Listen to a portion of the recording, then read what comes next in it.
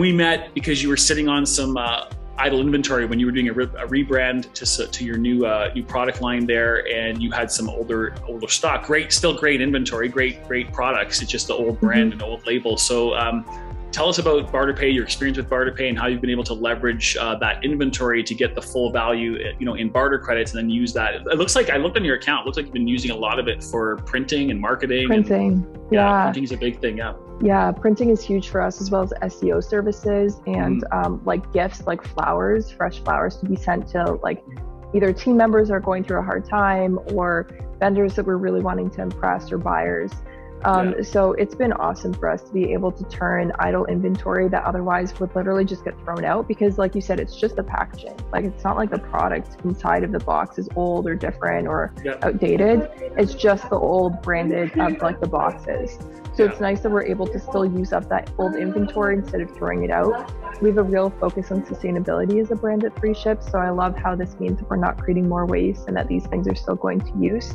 And so like you mentioned, the fact that we're able to get it full value is amazing. So I don't think that we've paid for printing for the entirety of this year and like the majority of last year as well. We've just ordered everything from printers through barter, which is incredible. Yeah, it's taking that sunk cost inventory, like you said, would just be wasted and go, be discarded.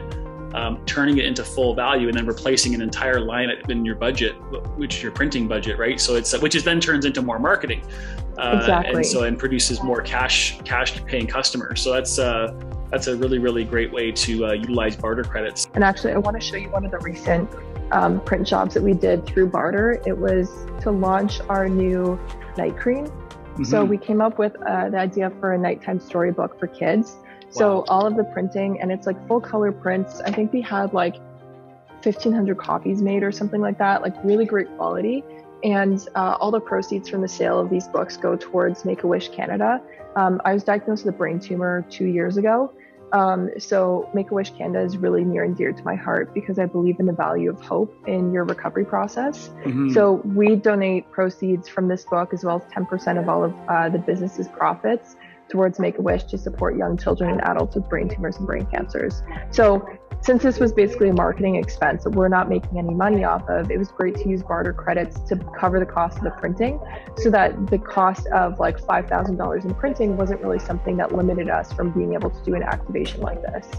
Amazing. Yeah, it's an incredible story, and tying in the social impact part of it as well, which is just fantastic. And it really just goes full circle with your whole product and being a sustainable brand. And you got a room full of business owners that have never bartered before, and a lot of times people are like, what's that? They're kind of like leery about the whole idea and the concept. But what would you say to a room full of business owners and entrepreneurs who are looking into new ways to fund their business, to offset costs, to move idle inventory, this whole concept of organized bartering?